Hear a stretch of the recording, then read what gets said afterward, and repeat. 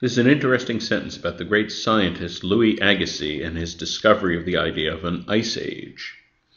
So first of all, I'll just point out we have a split at the beginning between in which and when. And this is modifying the word age. An age is a time period. So an age when something happened, that's correct. And also an age in which something happened, that's also correct. So this is a rare case in which the sentences begin with an obvious split, but all of them are correct. So now we'll move on to the verb. Existed versus had existed. We have it flip-flopping back and forth between these two forms. Had existed is the past perfect. The past perfect is used to compare that action to some other action in the past. Before I went to the store, I had gone to the movies, something like that. In other words, we use it to place an action previous to another action in the past.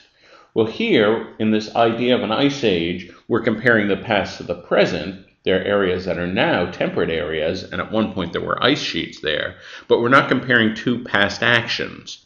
So we do not need the past perfect. In fact, the past perfect is incorrect in this context. So choices A and D are out. The simple past existed is correct. So that leaves answers B, C, and E. Now we'll look at these more carefully. In C, we have this lovely phrase, where there were areas now temperate. A gigantic train wreck, really wordy and indirect. In general, using the there were is almost always going to be a more indirect way to say something. So we'll just nuke C.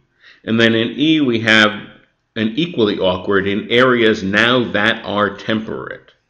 That just feels really funny. And part of the reason it feels funny is that the adverb now modifies the verb are and should be next to it. So if we just move that in areas that are now temperate, that would make much more sense. That would be much smoother. But having the now offset and not touching the verb it's modifying, that is what really gives that an awkward feel. And so right away, that just narrows everything down to B. And B is free of grammatical error, it is direct, it is clear, it is sleek, it is by far the best answer choice.